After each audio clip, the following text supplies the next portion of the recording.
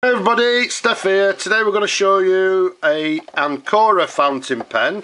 Now this is the outer box, which we'll put to one side, and then inside you've got this lovely velvet case with the Ancora name and the symbol to the top. And if we open it up, it's got this lovely velvet lined interior, and again to the back of the case we've got the Ancora name and the symbol.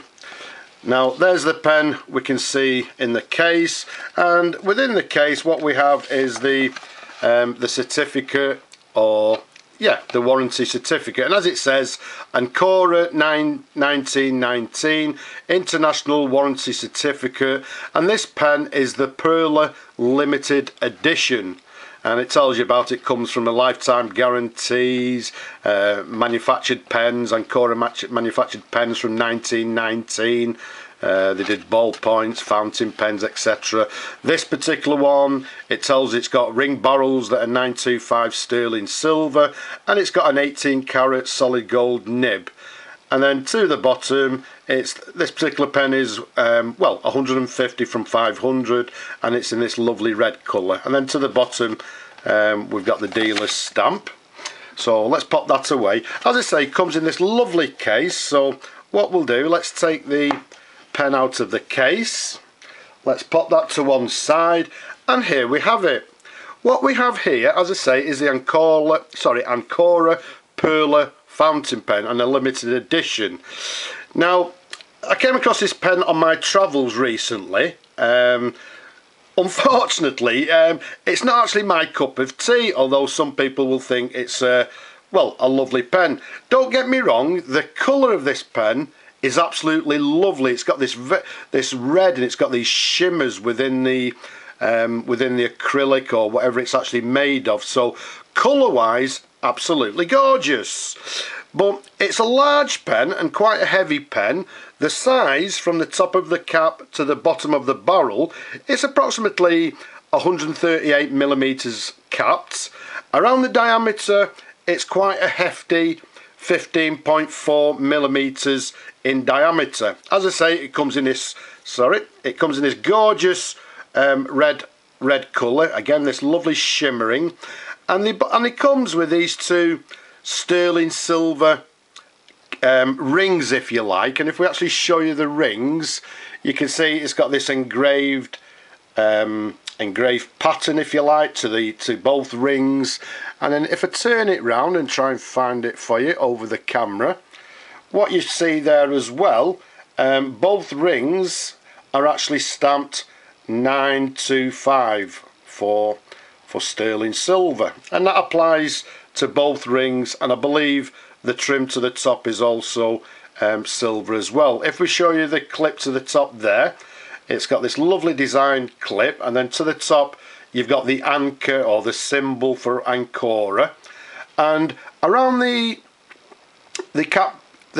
clip band to the top there, you can see it says Ancora.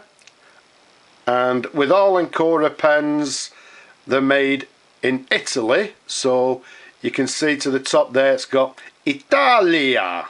Okay, so the Ancora pens, as this one, made in Italy.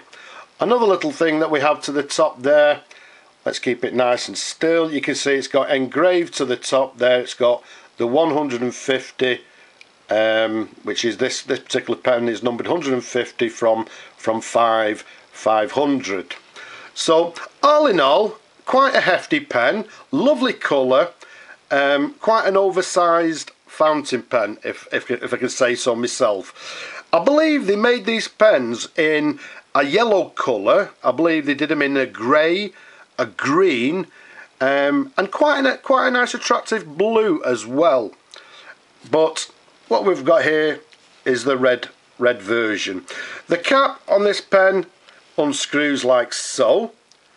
So let's show you the pen and the cap in different angles. As I say, not my cup of tea, but beautiful colour, a beautiful shimmering red colour. If we show you the top there, just past the silver barrel ring there, you can see the section tapers slightly, and there you can see to the top of the section is the thread.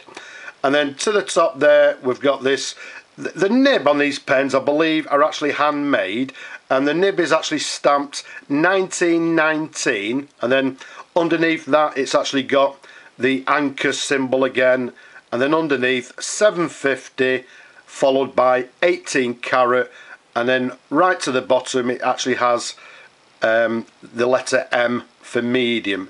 Let's show you a sideways view like so, and then let's show you underneath, let's show you the feed underneath there. As you can see, nice and clean pen. Whether it's actually been inked or not, I'm not actually quite sure. It doesn't look like it. In absolutely lovely condition. So a thing about these particular pens, I believe they're actually cartridge converter fountain pens. Unfortunately, there's no cartridge or converter that came with this particular pen, but if you was to fit a cartridge or a converter, what you'd simply do is unscrew the section like so, which actually unscrews from the barrel, and there we have it. You've got this lovely metal piece inside there which makes it nice and sturdy.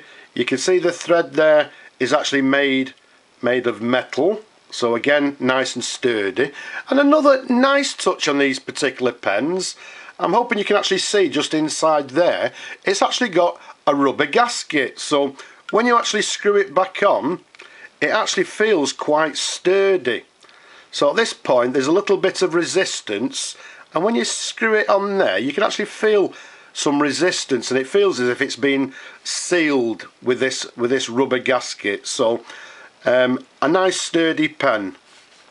So there we have it. As I say, there's no ink cartridge or converter with it, but what I'll actually do, actually I've come a little bit unprepared, I've not took the top off the ink.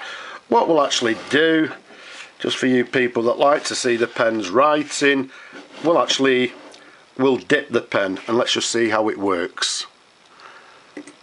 Okay, let's give it a bit of a dip. So what we've got here is an